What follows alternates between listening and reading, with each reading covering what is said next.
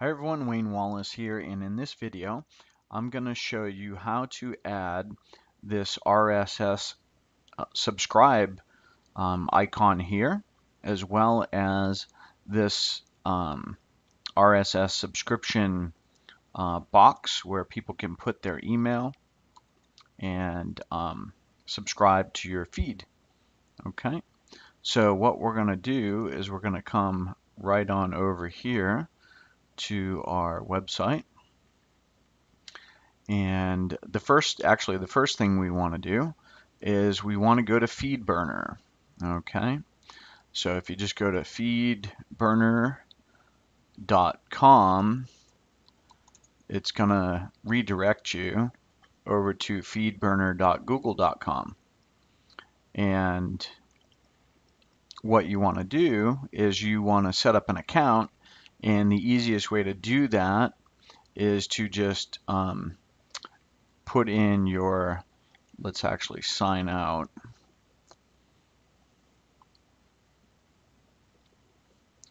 And you have to have a Google account, obviously, because this is another Google product.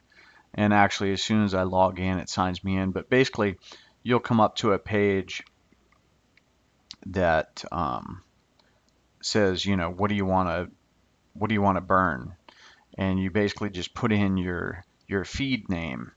So let me go into mine and see if I can find the feed details for you here.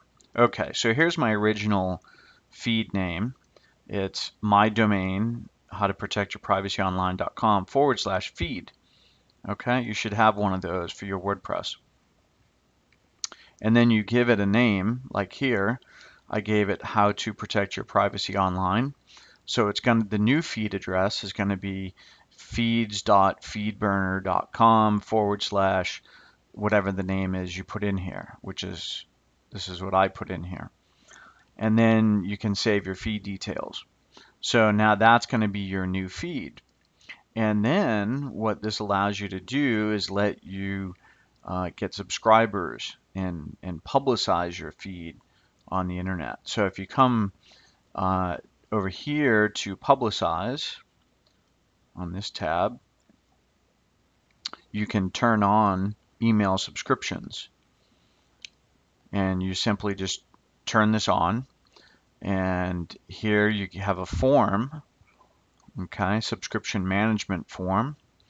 And here's a subscription link code. So basically what I did was I took this code right here, I copied it, went over here to my dashboard in my admin panel, and went to Appearance and Widgets.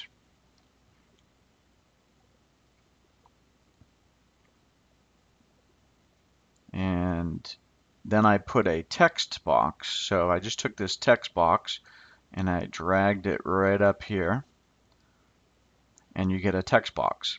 And in that text box, you can paste the code that you got from the FeedBurner. So this is going to give you this form right here. Okay. So I'm actually going to delete this because I've already got one. Okay, so here's mine right here. And I just wrote in here, subscribe to our blog feed, and hit save, and then close. Okay, and then up here, I have another text box, and this one has another piece of code, and this one gives me the standard RSS icon up here. So everyone that knows anything about RSS knows this icon, and you want to put this in a visible spot, because if someone sees this, they know what this means, and they can click on this, and then they can subscribe in their favorite reader. So if you don't know about readers, these are some of the popular readers. And basically what it allows you to do is publish your blog in a stream-like fashion, and people can subscribe to your stream and they'll get all of your blog posts. So these are all the blog posts that I've made on howtoprotectyourprivacy.com or online.com. And if you were subscribed to my feed, then you would get these. Now, a lot of people don't use readers anymore. A lot of people just subscribe via email. So that's basically what I did with that box that I showed you. Is some people like readers. They're pretty handy for subscribing to lots of information. So basically, this box right here allows you to put your email address in and subscribe to the feed. So anytime I publish something new, you would get an email that says, "Hey, this has just been published." So if we go on over to my email program, which I already subscribed with my email, you'll get an activation link. It says activate your email subscription. And then there's a verification link right here. So when you click on that, it'll activate your subscription. So you don't need Aweber or any other tools. FeedBurner does all this for you. And it's a free service from Google. So that's how easy it is. It's pretty simple. You just put that code in there. And then there's some additional things you can do as well, which I did on mine, is you can enable certain features. So I enabled this ping shot, and what this does is it pings places that it notifies services that collect feeds. So I figured that couldn't hurt. And then let's see, what else did I enable here? I made it browser friendly. I turned on Smart Feed and Feed Flare. If you read these descriptions, you'll kind of see what they are. This makes it easy for potential subscribers to preview and subscribe in a browser.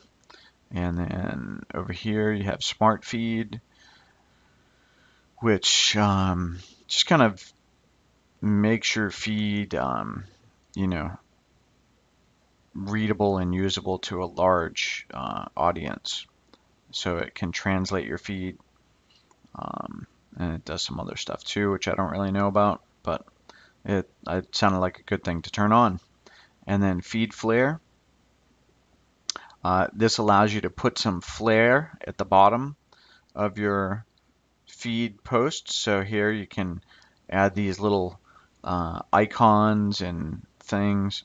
So here I turned on email this, share on Facebook, email author, yada yada. So these are just some kind of social type things that would allow you quickly and easily to share or email something from the feed, which is pretty handy.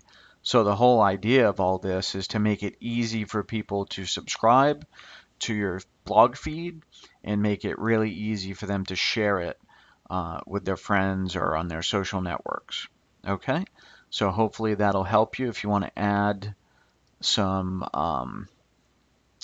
feed, RSS feed type stuff to your website.